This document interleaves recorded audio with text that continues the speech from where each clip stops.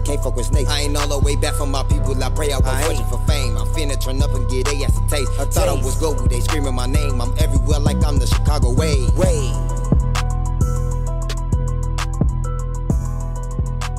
Sometimes I be feeling like I don't be doing my part, like as far as uploading the comedians more and anything. But I'm pretty sure they nah, you do your part, you know, because you start off as the music, but you do them too. I be saying it. Yeah, it's like, bro, them niggas be consistent with it. Like the way I be consistent with music, they be consistent. I'm like, bro, how the fuck you niggas be having all these damn ideas? And they work together.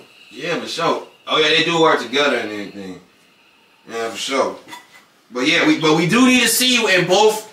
This my sister house. Meanwhile, in Chicago and Black Chicago be like, we need to see you in all three of them, man. Especially since you've been supporting them, they've been supporting you. Like, I've been in corporate things a few times. Which one? The one when he came out west with Stunt Taylor and Mikey Dollars and all that. Oh, you talking about like that, like one of the old ones when he first started? Oh, yeah, I bet. I'm talking about, I was thinking about the new ones. I'm like, yeah, but I did a whole binge watch on everything. I'm like, damn, he really had been working with a lot of people since back then. Yeah. But yeah, though, like, that's part of the reason why I remember that suggestion that I was telling you that Batman do the IG videos shit. I was trying to get you to do that shit. Like I feel like if you practice, like there's times you do cracking jokes, you be funny as a motherfucker. So it's like, I can make it happen. You know, I can do that, but. And this is something Rico Recklezz though said. Everybody in Chicago, they gotta be serious, but we all funny as hell. Like, I'm like, that's the truth. If niggas be cracking jokes more, people will be laughing more than me and Rico, I was locked in the studio with him before Duck. Me and Rico was locked in. Me and Rico, shout out Rico Recklezz. Oh yeah, as a matter of fact, two things. One, is Rico Recklezz a Chicago legend? Rico Recklezz a Chicago legend in his way. He in Chicago, yeah, definitely he is. He definitely is. Alright, bet. I was once upon a time doing all his music. When he was going crazy with the music, I was the one behind the scenes on that. Alright, bet. Yeah. And the second thing is Rico Recklezz one of the most supportive artists from Chicago? Like, do he always support the Chicago artists regardless of their talent, they're known or not? From what you've seen. Because when I see him, every time I look at the story, it's always somebody who's from Chicago that may be known or coming up, they show support to. Right. I don't know about that. I don't know about that. Okay. I don't see that. That's all the time. Yeah, but he be posting it on the story, so like I gave like if you would see it on his page or something like that. But something, a lot of people gotta be watching the stories to get there. Yeah. To me, Duck was one of the most supportive artists.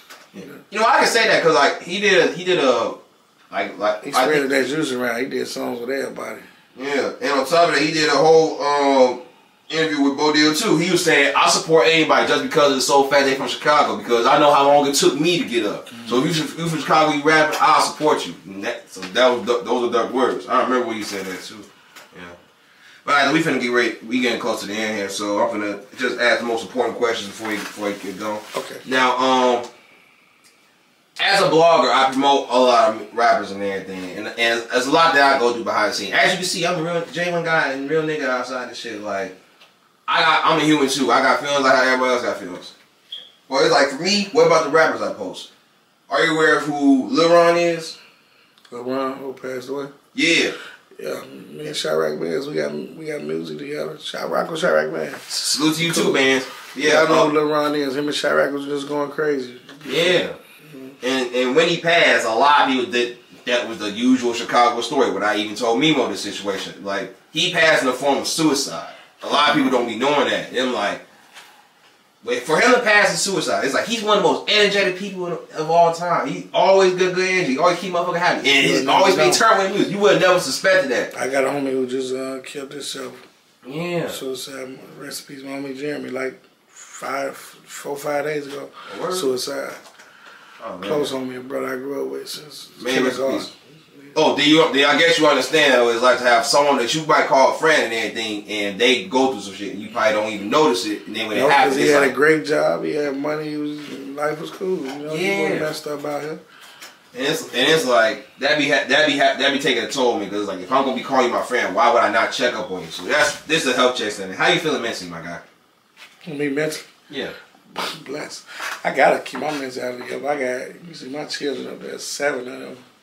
Yeah. You know, and all taken care of by me, all live with me. So I gotta keep my mental focus right, and then God is good, man. I'm blessed, man. Ain't no worries. I know where I come from, so my head always high. I know where I come from to where I'm at now. And on some real shit though, like I ain't gonna lie, for what I seen, you always been positive. You never had a time where it was like all bad for you. But it's like, for you, like, let's say hypothetically you was going through the shit. What could we do as a community to help you if you was feeling down?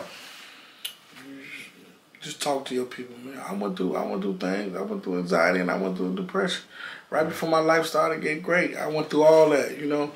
So what I had to do, I want to talk to a therapist. Now I'm gonna lie to you. You do therapy? I want to talk to a therapist. I had to talk to somebody who can judge me or use it back against me. So I let everything off my chest that I went through in my life. Because there was a point in time when I was going through a heavy depression and anxiety. I was just crying for no reason, and I didn't know why.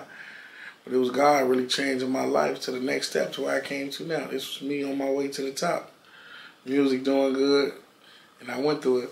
But I talked to a therapist. I let her know everything that happened in my life, from bad things, good. And I started feeling better like a few days later. You know, you got to talk to somebody who's not going to judge you, anybody.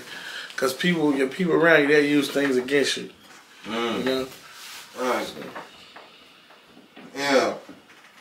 And another thing about G Herbo, if I remember correctly, like he got his own youth program for youth called Swerving Through Stress. It's like basically people who might have PTSD, anxiety, and everything, and they don't know where to go, who to talk to. It's like, I think that's like therapy for them, and like a way to help them get through mental battles and everything like that. Right. And it's, for you, you say you make music to motivate. So as far as the youth and everything, so it's like, what's your message to the youth? Like, regardless if they're going through anything or not. It's a lot of people that look up to you, Lil Chris. Like, maybe you might not know it or not. They might want to be just like you one day, but and you're older than them. You know more about the world than they do. So what's your message to the youth that you let them remember? My message to the youth is, don't be a follower, be a leader. Do what you want to do in life. Do what you want to do. Do what makes you happy. Don't go doing nothing you don't want to do, whether it's a job or anything. Do what makes you happy. Perfect your craft and stick to it. And stay blessed. Do what's right. Treat the world how you want to be treated. Treat the world how you want to be treated. Yeah, for sure. Simple as that. And I'm pretty sure, like, normally when I ask rappers for the message to youth, I would ask them, would your younger self take that advice? And I'm pretty sure your younger self would, considering that's what you always been to this day. Facts. Yeah, for sure. Facts. Never a follower. Always been a leader, man. Anything I'm doing, always been a leader, man. And my hood will tell you that. My block, my neighborhood, they'll tell you that. Lil Chris always been a leader. He always, everything he do, from sports to gang banging to drug dealing to music, always been a leader, and everybody gravitated and followed what I did. And anybody around me gets to some money or become successful, you know? Alright, bet. And alright. And with that being said, is there a way we can make the youth listen? Because there might be some people who might hear this, but it might not get the message. So is there a way we can make the youth listen, or some might be hard-headed and just gotta listen? I mean, youth will come together more, like, stop with the killing and whatever they doing. If they put more opportunities out here, like sports programs and things for them to do, cameras and working jobs and the right type of jobs that they have fun with, and put more money out here. You know, because money stop all that.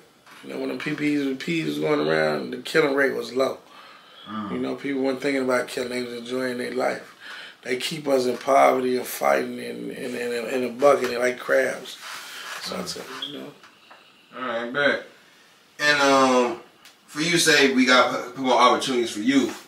Is there anything that you feel like you could personally do for the youth to give them an opportunity? Yeah, I could start like a studio program, show them how to work the studio. And I got a love for basketball, like AU teams and basketball leagues, all that type of stuff for music, them type of thing. Alright, bet.